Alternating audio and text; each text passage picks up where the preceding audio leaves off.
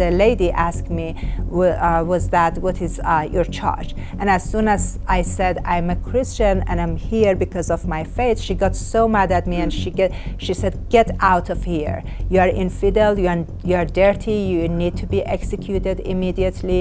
That really broke my heart, and I told her, hey, I'm here because of my faith, and I'm proud of that. I'm not a criminal. Hi, this is Joel Rosenberg with the Rosenberg Report in Jerusalem with a YouTube exclusive. We're going more in depth with my new dear friend and Shia Muslim convert to Christ from Iran, Marziyeh Amirizadeh. And I'm so glad to have you in the studio, so glad to have you here on your first ever trip to Israel. You who grew up, born in 1979 in the swell of the Islamic Revolution, the Ayatollah Khomeini taking over the country, everybody in Iran thinking, oh, this is a good thing, and it didn't turn out that way. Your story is interesting, and I want people to know that for the next 15 minutes, 20 minutes, or whatever it's going to be, we're going to go in depth, because what we did on the Rosenberg Report on the main broadcast was wonderful. It was so great to get your insights, but your story is so interesting. You've written 2 books. We'll put them up on the screen so people can see them, know about them, and buy them. But I want to make sure we cover several things. First, how you came to faith in Jesus Christ in Iran when it wasn't like, you know, it's not exactly a Christian country yet. Second, how you became someone who would start to share the gospel with everyone you could meet and distribute New Testaments. That's an interesting story.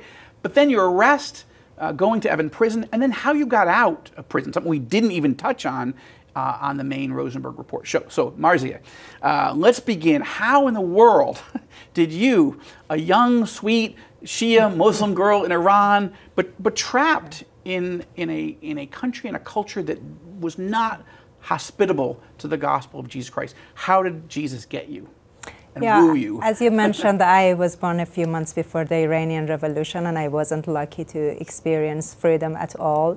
And people didn't appreciate the great king that they had before the revolution, and as a result of that, a group of fanatic Muslims came to power, and since then Iranians are suffering because of not having their rights, and they lost all their freedoms. And as you know, all religious minorities in Iran are persecuted, including Christianity.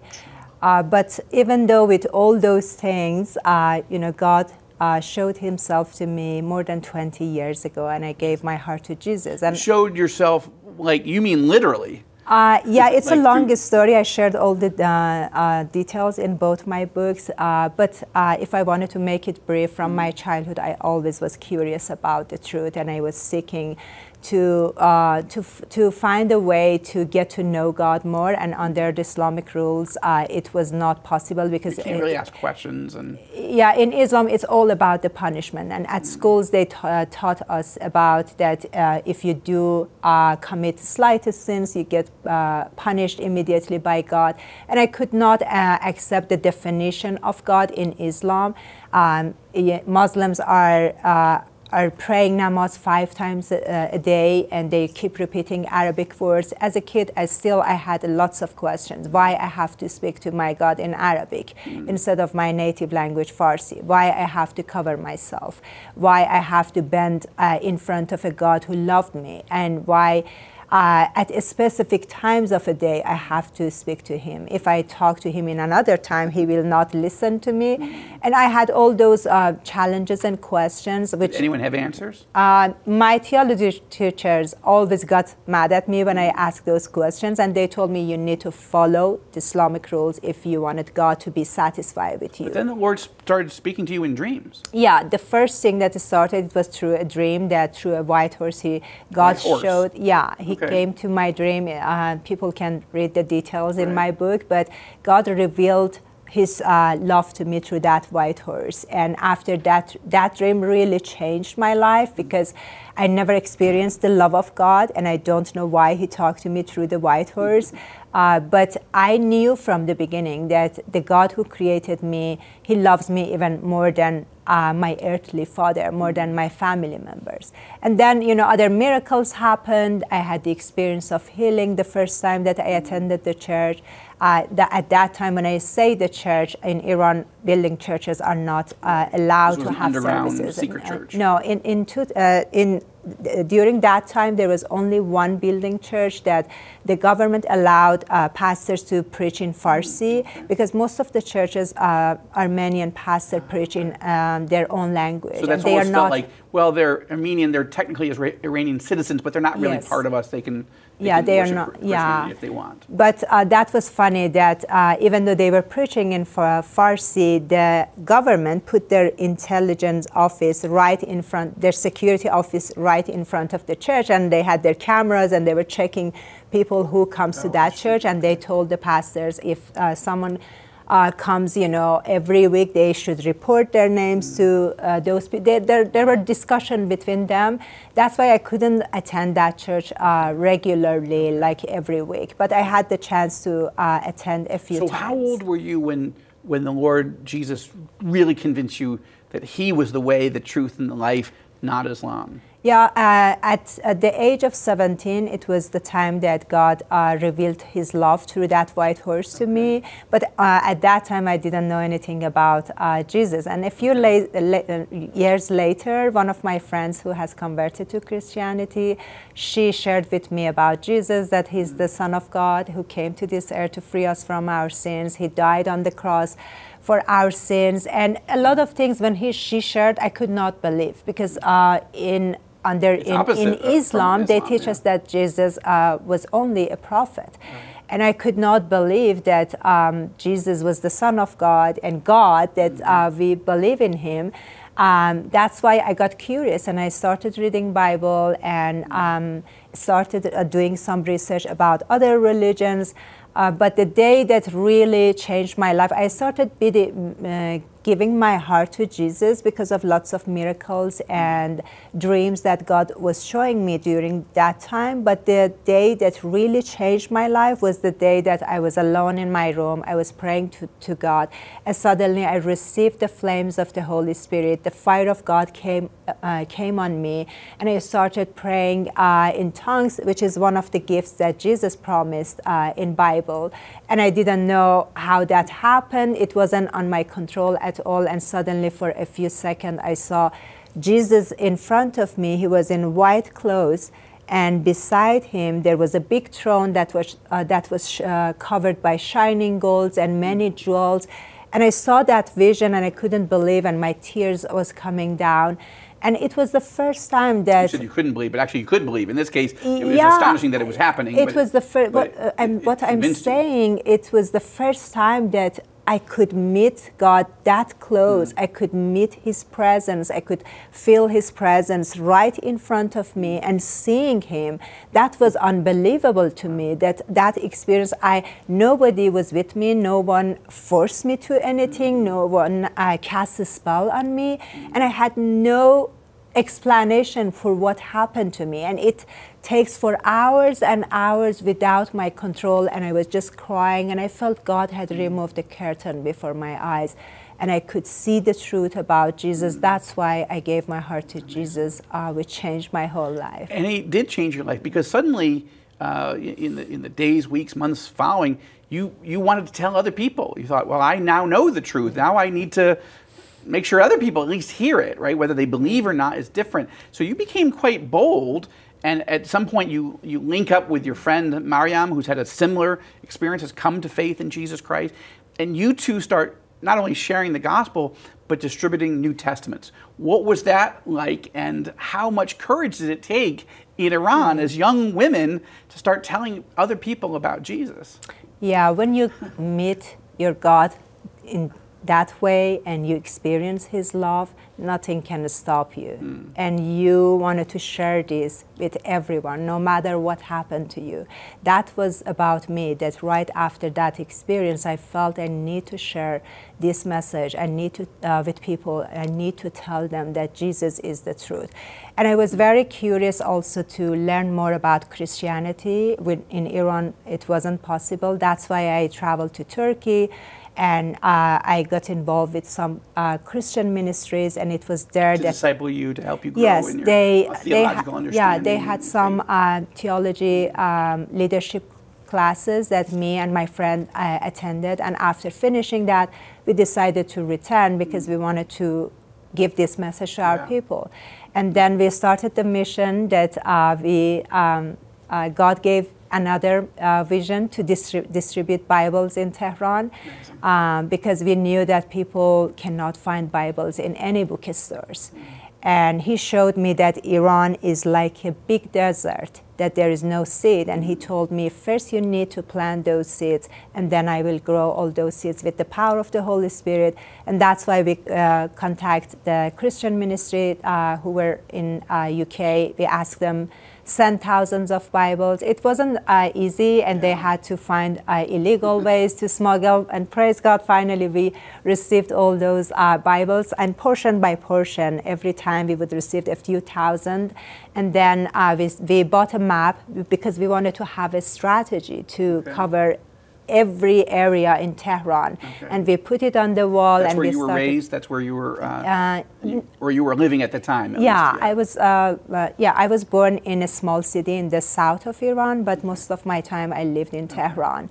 Later, we moved to Tehran, and that's why we started from the north to the south, and we covered all areas. And later, we were able to take some Bibles to other cities. Before you were arrested, how many New Testaments do you think that you were able to distribute? Almost 20,000 New Testaments that we distributed. That's and I heard from some people in the, some of our friends, they had connections in the parliament, and they mentioned that some people, MPs, they had a security meeting, and they were mentioning that a big Christian organizations started distributing Bibles in the country. Probably, some of those people who received the Bibles in the mailbox, they were prejudiced Muslim, reported to the government, and that was an alarm to them that they need to find who they are and arrest them, but they didn't know it's just two girls with two backpacks.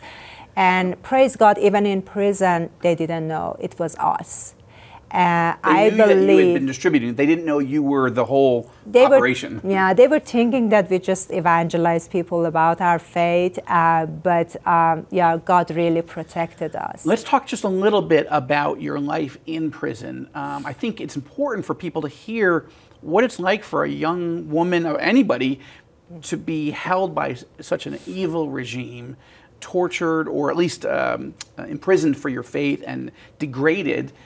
So talk a little bit about that, but also how you got out. That's an important element of how God moved for you and Maryam, your friend, to get out of prison. But first, what was it like to be in prison? We read about it in the New Testament, in the book of Acts. We read about it in stories of other major Christian leaders who've been sent to prison. But you experienced this in the worst prison in all of Iran, Evin prison. Honestly, it's very difficult to describe that prison. I try many ways to tell people, to show people how was that place. I found a place in Jerusalem that finally I could explain to a few of my friends who were with me, to explain to them how was the first jail that I was in. It was underground dungeon that I shared with you, that we could not see the light. We had to sleep on a cold concrete floor, and all the time they were insulting us, and the guards throwing food at us, and they were just treating you like animals, really. Yeah, like animals, and they forced us to be naked right in front of their eyes for body search. They were using different ways to treat you like animals. In order to break you, to disrespect you, and especially because of my faith. My friend and I, inside Evin prison that they later sent us, we were in another prison because all prisoners were allowed to use the library. They were able to use some facilities in prison, but for us, they forbidden it. I remember the first day I went to attend in that facility, the first question was that the lady asked me was that, what is your charge? And as soon as I said, I'm a Christian and I'm here because of my faith, she got so mad at me, and she said, get out of here. You are infidel, you are dirty, you need to be executed immediately. That really broke my heart, and I told her, hey, I'm here because of my faith, and I'm proud of that. I'm not a criminal. But there were many times that we were insulted like that. In all the courts, they told us that you will get executed if you wanted to insist. Did you believe them, or did you think it was just a threat? Oh, you should believe them. You have no idea who they are and what they say they are serious about. They are not kidding. I was witness to execution of my cellmates, and once they put me in a cell, before having a very intense interrogation, and after building friendship with my cellmates, they took one of the cellmates and executed her in order to show me what will be the cost of our resistance. And they later, they sentenced us to death by hanging. And they will keep pushing us, keep threatening our lives. And yet, you sort of turned the prison into a church. Yeah, and praise God, we found it, as I mentioned, even though it was very difficult to be witness all those brutality and to see those horrible things. I was sick physically. I was under so much pressure, but still we found a great opportunity to share our faith with many prisoners. I remember there were some prisoners at the beginning, they were prejudiced Muslim. They called us dirty Christians for months because they believe under Islam, when you convert from Islam to any other religion, you are infidel and dirty. But we try to show them who Jesus is by our behaviors, by loving them, by praying for them. And after that, amazing miracles were happening in a prison among prisoners. And God gave me dreams, and my dreams came true. And they could see that there is a truth in our faith. And some of them came to us, they apologized, they said that we see the difference between your faith and our faith. There are many stories that we shared in our first book, Captive in Iran, that how Jesus changed that prison for us. And it wasn't just us, other prisoners, that they could have vision and dreams, and God spoke to them, and we could see that God is working. You didn't think you were ever going to get out, and yet God got you out. I mean, maybe you thought you were just going to go to heaven, like that, either be there forever or, be executed and be in heaven. But in the few minutes that we have, how did he get you out, and why? Yeah, we were, as I mentioned, we were sentenced to death by hanging, and we were not supposed to get out. But because of, first of all, I believe it was God's miracle and God's grace. But second, you're in a city of miracles here.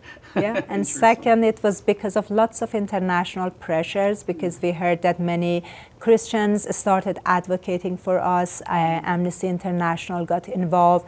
Pope from Vatican sent a letter to government on behalf of us, and many people in the United States. And because of all those international pressures, they had to release us. Otherwise, I wouldn't be alive. That's why I wanted to emphasize that how much international pressures are important, especially at this time that the second revolution started in Iran, and they have arrested thousands of people. They shoot at hundreds of people, killed many people, and I encourage people anywhere in the world try to put pressure on the regime. Small things matter. For example, when we were in prison, people started writing letters to prison, and we were receiving like 50, 60 letters every day, which made them very angry, and they told us your letters are more than our official letters, and they could see that the world are watching them. That's why one of the reasons that we didn't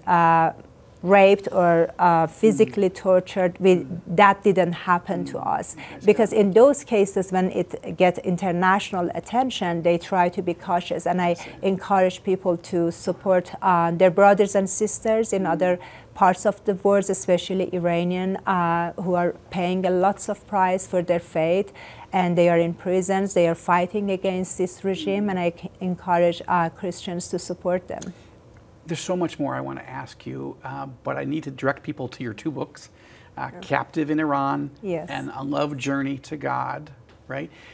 But let's close with, Marziyeh, what's the best way that Christians can be praying for the people of Iran, for the leaders of Iran, and for the believers in Iran? Yeah, there are many ways that they can pray. They can pray right now for the churches in Iran. As you heard, Iran has the fastest growing churches. Yeah, there are many. I'm a little jealous. Yeah. In Israel, it's not growing as fast as in Iran, our worst enemy. Yeah. I believe after the fall of this regime, which is not very far, millions of people will come out, and many Christians, many believers. We can pray for Christians. I'm sure that there are many underground churches. They are in secret, but they are very active, evangelizing people. We can pray for the families of those people who have their loved ones in prisons. We can pray for the fall of this regime, which is the most important thing. And the Islamic Republic regime is the biggest state sponsor of terrorism. And they are not having the blood of Iranian people on their hands. And you know that they have the blood of all people around the world, Jewish people, Americans, Middle Eastern people. They sponsor all the terrorism. So this is very important. Iranians are fighting against the enemy of the world, the enemy of democracy. It's not just their enemy. That's why it's very important for all of us to support people at this important time that they are fighting against an evil, and encourage their leaders and urge their leaders to support the Iranian people at this time. That's very important. Amen. I agree with you. Thank you so much. Thank you for coming to Israel for your first time and being here during a time when Iran is trying to attack us from Lebanon, Syria, Gaza, terrorists inside our country, infiltrating our country.